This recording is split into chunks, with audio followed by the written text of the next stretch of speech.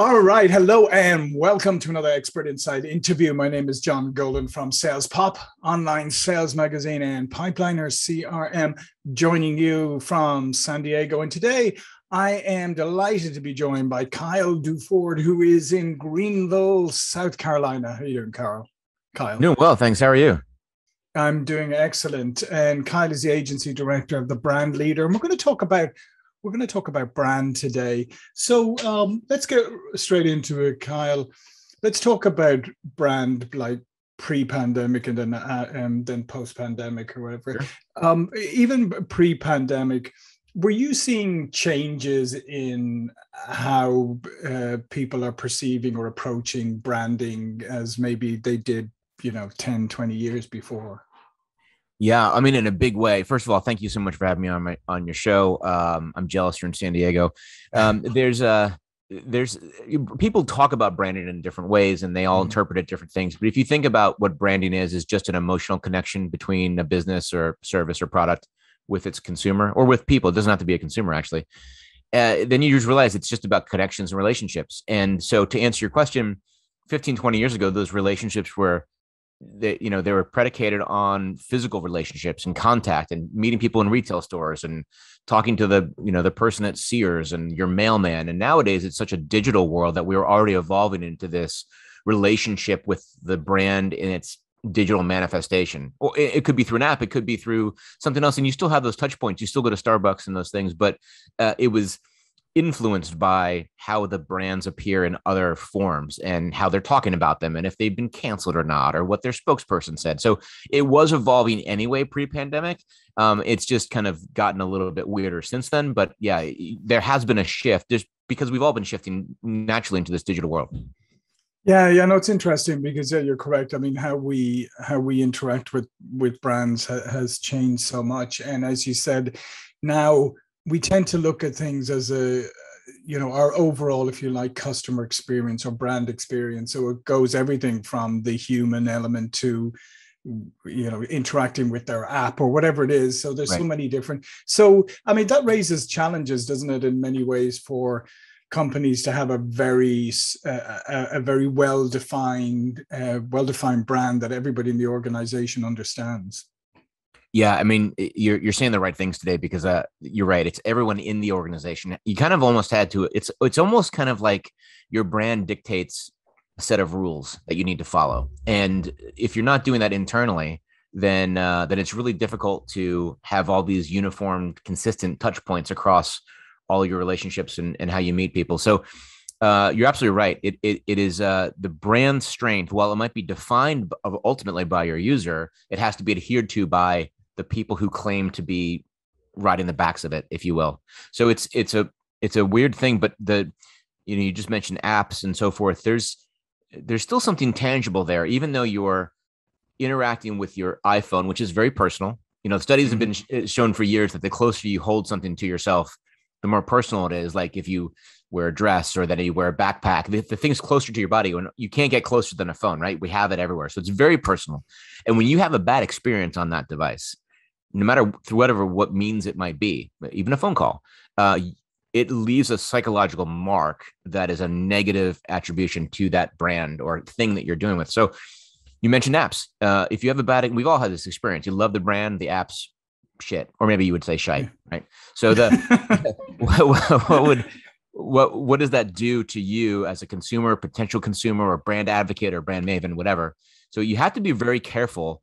And yeah, it's an interesting world, right? We live in because there's so many touch points you could, as a customer or consumer, can see or be a part of, and from the brand, there might even be more that you have to kind of guard against to make sure that you understand what the response is or how you prepare. It's very interesting territory for sure.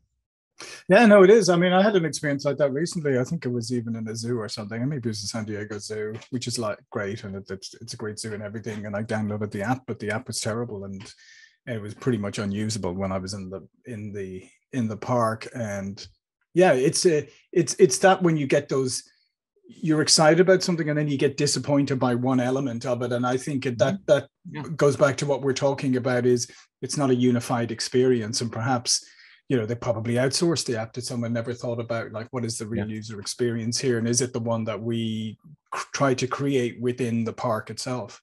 Well, I mean, you couldn't come up with a more perfect example. And because you literally experienced that, that's amazing. Well, the experience wasn't, but you say what's the best zoo in the country, and unless for some reason you work for your local zoo, almost everyone universally says the San Diego Zoo. In a lifetime, you have to go there. I'm making this up, whatever. They've done more for pandas or elephants or something, but you just know it's great. It's amazing. It's not just a zoo, it's a preserve, and they rehabilitate animals, and it's part of woven into American consciousness. That's a great thing. So you go expecting premier apps, premier clean walkways, premier ticket systems. You want the animals to be well cared for. And if one of those things, and you just nailed it on the head, if one of those things goes wrong and it was awful for you, it just leaves this indelible mark that you can't remove from that relationship. And you might always say to somebody, love the zoo, go to the zoo when you come to visit, John, but just use the map because the app sucks, right? Yeah, which is funny because that's exactly what we did. We went back and grabbed the paper map. You go backwards. We just went back to find where are the paper maps. Let's use those. But yeah, I mean, and I think that's the thing that a lot of organizations still struggle with, because they still think that branding and all of that, but that belongs in the marketing department, and they talk about these things and they don't realize that it's a living, breathing thing, and how it evolves over time. Because I noticed when I was reading your bio, your work with Dr. Martens, right? Yeah, a long time with Dr. Martens. Yeah, and I have to say, like, Dr. Martens, because I passed by a Dr. Martens store actually up in LA the other day, and it just struck me, like, the whole array of the different footwear. If you're not familiar with Dr. Martens, or Doc Martens, or DMs as we used to call them, but the whole array and the fashion and the price and everything, and I'm looking back and thinking, okay, I got my first pair of Doc Martens when I was about 12 or 13 years old, and and that's a long time ago. And Doc Martens for a long time were, they were associated. We wore them. There were punks and skins and skinheads and all of that. That was the Doc Martens, and now it's blossomed into this, like, very fashionable, and it's amazing that transition, to see a transition of a brand like that. It's I could talk to you about this for hours, but because it's so fascinating because of where you grew up. Belfast or Dublin? Dublin. Okay, I was trying to connect the accent there. Some of my favorite runs are in Dublin, right through that main temple area. I love it. Oh. But for you, we're about the same age, I would guess. And back then, especially in London and England, maybe not necessarily generally UK, but Dr. Martens meant to our generation. My grandfather wore them in the factory. Yeah. My dad wore them as a cop. I wore them because the Clash wore them, or because, maybe in your case, you wanted to, celebrate the uprising of the Irish, nationalism, that whole idea. Or, I'm not making fun at all, but, Bono wore them first time he was on playing Red Rocks in the US. And that transition came kind of later in life. We didn't get them in the US until the mid 80s.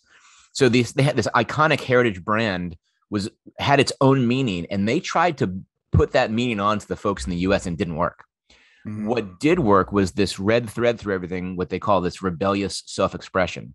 So it almost didn't matter that you were a punk kid in London or in Dublin or in New York City.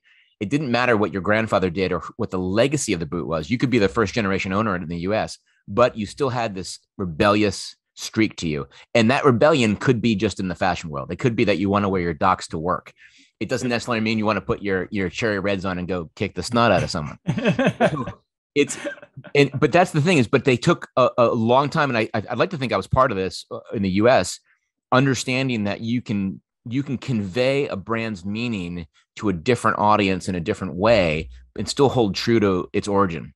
And you put the perfect example for that, because that's what we would call like voice and tone on a brand. It's the voice is the same, but the way you speak about it, the tonality to the US consumer was much different than the one in the UK or mainland Europe. So but you have to guard against that, because it could have been seen as, oh, these are skinheads who wear this. Skinheads in the US sense, not the British sense. Yeah. And therefore they're no good. But if you looked at that as just, it could be adopted by any sub or counterculture as a identifier of their self-expression, well, then it makes sense, right? So it's pretty cool. No, it is, and I think it's a great example too of as you said. I mean, how they were able to, and you obviously were a big part of it, how you're able to mainstream it without losing that kind of rebellious edge.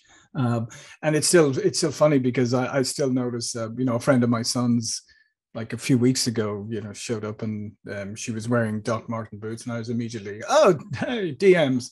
She thought I meant direct messages, but that's okay. But it's amazing how you were able to, as I said, mainstream it, but without losing certain attributes. Well, there's a lot of people involved in that, obviously, and some people much smarter than me, but I like to count myself as one of the lucky ones on that project. But from a digital sense, my team was definitely a big part of that. And there's a shift from the US market being almost the headquarters in the probably late to early 90s, I would say late 80s, early 90s, to moving it back to the home ground to be a little bit more authentic. And when they did that, the UK folks, and God love them, they're wonderful people, some of my closest friends to this day, but they were like, nope, this is the messaging. This is the campaign. But you can tell when something's a little bit inauthentic. And just like your experience at the zoo, this didn't feel like, you even said it might have been a third party. You wouldn't have said that unless it felt like it was something from the zoo, right? So they try to put all this meaning behind it, which we weren't even aware of in the US. And so a lot of the marketing team and my team and again, some people smarter than me decided to reshoot all the campaigns in the US. So the people look like, I mean, and this is no offense, it's a compliment because I'm a big Anglophile, but or maybe Irishophile. Is that a word? But you have a very distinct look. You have a very, English, Irish, kind of that part of the world look to you. And when you're in a photograph representing a US market, it's very clear that's wrong. And so we had to adjust it. So again, keeping the same thread of the brand and what the brand means doesn't mean the execution of it needs to look the same. And that's what a lot of brands get wrong. And it could be a brand that's a small neighborhood brand, and it could be a worldwide global icon. It doesn't matter. You still have to make sure that you're talking to the right group of people in the voice they're expecting you to talk to them in, if that makes sense. No, it totally makes sense. And I think that's the other big challenge because, nowadays, most, the majority of businesses are global, even small businesses, because the internet, because you can go online and you can you can sell to a global audience. Sure.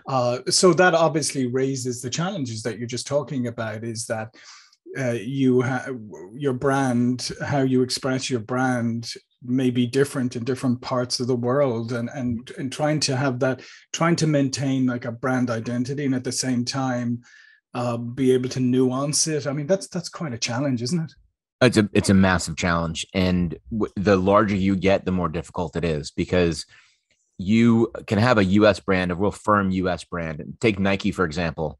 Although they've been international almost since day one, but it has a very US iconic American feel to the US advertising. You go look at them overseas, and the challenge is not only coming in with this American monkey on your back into another market, especially maybe a smaller market like the Philippines or someplace which buys the running shoes all the time, or some places in Africa, even Egypt, where the American, colonialization of the world kind of has a negative connotation to anyone who kind of enters a country, and they have to assimilate to that culture in that culture's way without losing sight of who the brand is. So take Nike, for example. They have a very particular way of defining who an athlete is. And an athlete is, and these are my words, not theirs, but an athlete primarily is anyone who wants to be an athlete, who thinks of themselves as an athlete. Doesn't matter what color your skin, what your sexual orientation, your, racial ethnicity, anything, including your athletic ability. If you feel you're an athlete, you're an athlete. That resonates across the globe. So instead of going into, even Ireland and say, we're Nike, you should follow us, they go in and say, hey, you're an athlete, I'm an athlete, let's run together, or let's cycle together, let's play basketball together. And it's this uniform message. You have to always boil down a brand, no matter who it is, down to its core values and who they see themselves as being, and then invite other people to join you. And if you do it right, it works. And all the other stuff is noise, right? And we didn't even mention the logos or the way they answer the phone or the orange boxes or anything like that, because it almost doesn't matter. It's meet people where they need to be met and then build it from there. So that's the challenge. But brands who do it right have a lot of money and have the opportunity to go in and listen to the culture. And then that's it's kind of a metaphor for humanity, really. Yeah, no, it is. And I'm glad you mentioned the logo thing, because I tend to say this when we talk branding, is just that there's a lot of people who still think that logo is branding. And, they go, oh, well, that's the brand, our logo. And go, no, it's not. It's, your brand is everywhere you interact. But here's just an interesting question for you is, since the pandemic or during the pandemic, post-pandemic, or wherever we are, right, other pandemics, whatever, have you seen any shift in how some people are approaching brand? Are you having conversations maybe with clients, or saying that maybe we need to evolve our brand a little bit? Or because we've been through the first really global collective experience, right? Mm-hmm. You could say, well, the world wars, well, there were, but they weren't actually world wars. There were places like South America that was untouched and whatever. So this has touched everybody, and maybe made us question a little bit about where we were going and all of that. And I think people are craving more real connection and that kind of stuff. So are you seeing an impact of the pandemic on branding? That's a packed question. There's, I can either be in my life in general, I can either be a cynic or I can be really empathetic. And for me, I looked at that situation personally as, during the actual lockdown, stay-at-home order, when no one was outside, which is just a weird, eerie feeling. And it would happen to everybody. I've got 6 children, and 4 of them were home during that time period. The rest were locked up in college. And they all said, when everyone went back home or went on their own way, or the doors open, they all said, what was your favorite? We were moving at the time. And we said, what was your favorite time in this house? Everyone, to a person, including my wife and me, we all said during the pandemic, because we're all together. And that might never happen again. And on a global scale, I think there was something, and you nailed it. There's something about a shared experience that we all had. I would like to think the idea that our common man or woman is in the same boat as we are, therefore we have more empathy towards them and love towards them. And but we've seen, even during the pandemic, we saw the George Floyd incident. We've seen racial turmoil across the U.S. in general and globally. We've seen wars break out. Right now, the Taliban's taking over Afghanistan because the U.S. pulled out. We've seen so much racial problems and strife, and then the election came through. Now tell me where the unification was in all of that, and there wasn't any. And so everything I feel like we learned was just splintered again when people started going outside. So what does that have to do with branding? I think everything, because in a way we've just forgotten what we all commonly held on to, what we commonly thought was dear to us as humans. And my experience with my family was, gosh, being locked together was a great thing. And I know not everyone had that experience, but we enjoyed it. But there was also this thing, I want to say we enjoyed togetherness. We didn't enjoy the pandemic. But when we went back out into the world, we sought out the folks that had a similar viewpoint as us. Like we want to be with a brand that understands that financially we might be struggling, or, we couldn't get our kids home because they were locked in their dorm in Boulder, Colorado, or, whatever it might be. The brands that showed that empathy, that showed that they understood us, was not unlike me calling up a complete stranger in the middle of South America, like you said, and just saying, hey, you had the exact same experience as me. Let's talk about that. So you seek out that stuff. I'm a big proponent on human relationships and how we treat one another. And I think that if we reached out more, it just makes the world better. And we're not going to be here that long. So brands that figure that out, what comes to mind is, and unfortunately they're getting flack for it now, because everyone thought the pandemic was over, and now it's kind of coming back, if it ever went away. But the extra commercial, the gum commercial, everyone came outside and everyone starts kissing each other and seeing everybody. Yeah. Something joyous about that, because it was a shared experience. And what Extra said was, hey, listen, we get it because we were there too. So there's a lot of things that post-pandemic people just tried to figure out how to return to normalcy. And even them, now they're getting crap because they even had an ad like that. But how would they know that the Delta variant was going to take over? So what we're hearing from our long way around the horn, the long folks that we hear about in our agency, and even just in the things we know from our colleagues and other ones, is that a lot of brands are trying to get back to what they believe in. And some of that's being a lot of pressure with vaccinated or unvaccinated. What's your stand? What do you believe in? How do you treat your employees? But a lot of them are just going like, why are we doing this? We're revisiting their vision and their purpose in this world. Some of them are giving more money back to their employees. Some people are changing the way they do business overseas. Some of them are letting employees stay home.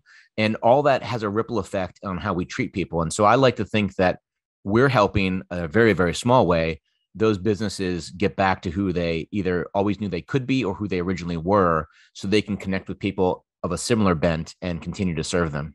So, yeah, I could wax on about this forever.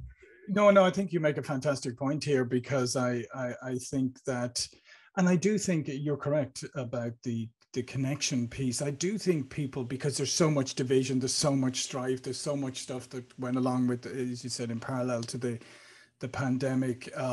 There's so much anger. I love somebody told me, used a phrase recently, the recreational anger, which I just thought was a fantastic phrase. Wow, where it's almost like, people, it's a hobby to get annoyed about stuff and to be online, like having Twitter feuds and next door is incredible. It used to be the whole thing about community. Now it's just people at each other's throats. It's fantastic. Exactly. Another way of arguing with people.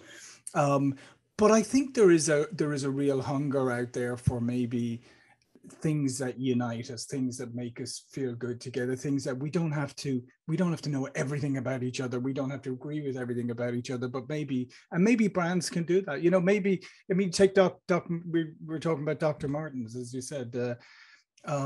If you gathered just a random 10 people from across the globe who love Doc Martens, you would have probably an extremely diverse group of people. 100%, 100%. And ironically, a lot of the people wouldn't like the other 10 or the other 9. And, and so that's one way to say how brands transcend racial barriers and political, differences, and even state and nation lines, which is really cool. Like, I find that stuff fascinating.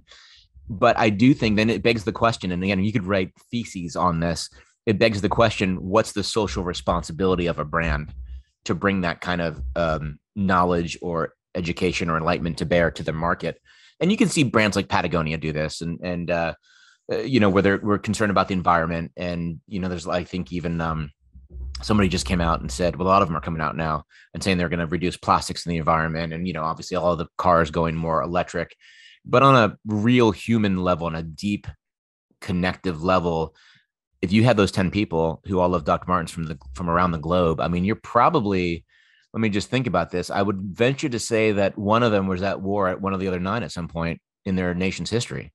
And it's kind of like, what are we doing? So again, there's so much we could talk about. I know we've gone on from different directions, and that's partially my fault, but no, it's great. I mean, brands have power behind them.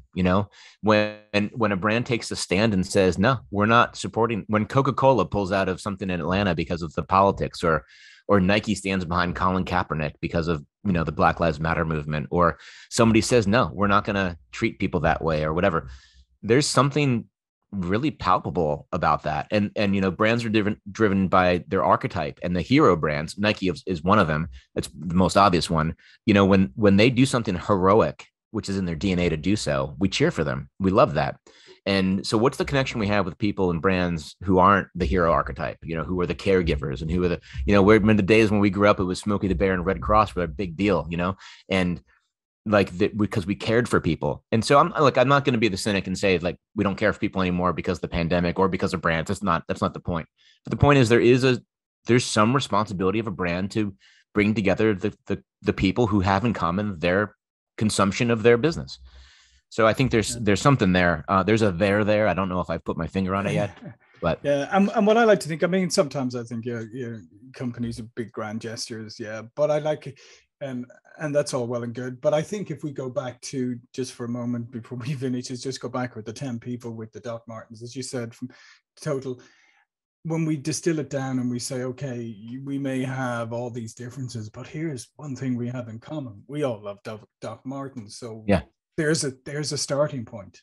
Right. And that's what I think. That's why I absolutely do think the power of brand is the fact that sometimes it can provide you with a starting point for a connection to somebody who maybe you would never in a million years have connected with. Oh, 100%, 100%. And the adoption of that brand by different generations is also leads to that where, um, my older son is way into Adidas, and he wears the three stripes every, he bleed the three Mhm. stripes, right? Which my friends in Portland, Oregon would love. Well, Nike's there too, but my friends are at Adidas.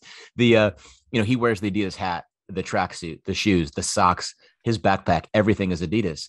And when you start learning, like, he had no idea who Stan Smith was or Rod Laver or Right. iconic. He knows Kanye, right? But who are the people who like helped put Adidas on the map, or Pele for Pete's sakes, or even to some extent when David Beckham was sponsored Mhm. by Adidas? Like, those are generational gaps that the brand of Adidas helped bring education and enlightenment. Well, it's sports related, sure, to my son who's now 18, and he's like, "Wow, you like them as a kid, or that's what that guy did," or, and I mean, like, and that's really cool because, and that's just a generational thing. When you're talking more latitudinally, when you're talking about people of the same maybe age and geographic location, but completely different fundamental belief system, there is a commonality there, which I think. But listen, this goes back to: do we even take the time to listen to people anymore? Do we even take the time to have that conversation? And it's like, I don't want to turn this into like some kind of political speech, but there's something special, and I need to learn from this too. Like, it's really easy. I'm in my glass office right now, and I can see my staff out there, and I should do a better job connecting with them and my whatever. I don't do a good job of connecting with people that I see we have a common interest, no matter how small that might be, because I believe that's a mustard seed of something that can grow into something special. So, in a perfect world, maybe we could use brands to make the world better. I don't think that's ever going to happen. So until then, we can just make the brands better themselves, and hopefully they leave a good footprint behind them. Perfect. Listen, that was fantastic. Thank you, Kyle. This has been fascinating, man. As you said, I mean, we could have gone on for a long time. We've gone in many different directions. And I haven't even All gotten of to my Irish accent yet. Oh, there you go. Well, I'll probably spare people that. So, I'm teasing. I'm teasing. It's I very know. bad. It's very bad. Yeah. Um, so yeah, what I was going to say was, like, all of Kyle's information is going to be below this video, all the links. But before we go, just tell people a little bit more about the brand leader. Sure. Well, as you know by now, we're a branding agency. We specialize in strategy and design. We are located in Greenville, South Carolina, but we work with international clients. We just love, just like this. There's a lot of us in here who love to talk about brands from any different aspect, from design or development or copywriting, and we just love to talk to people about it, whether you hire us or not. So there's some couple free guides online. One of my favorite is it's a what we call the ultimate guide to rebranding. You don't need a rebrand to have this be apropos to you, but it's a lot of fun insight, things we talked about. A logo is not a brand, and so forth.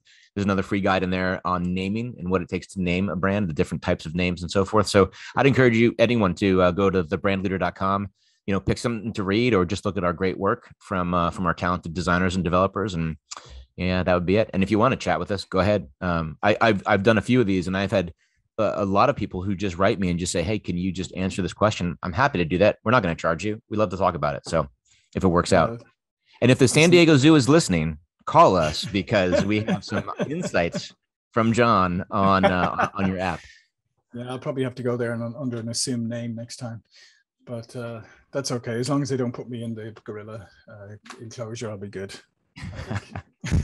Yeah, because actually last time we were there, we were watching some of the gorillas that were having a pretty good fight with each other. They're ambushing each other. It got pretty intense. So exactly, that's Wow. probably what they have lined up for me. All right. Well, listen, Kyle, thanks again. This is fantastic. And I will see you all for another interview really soon. Thank you.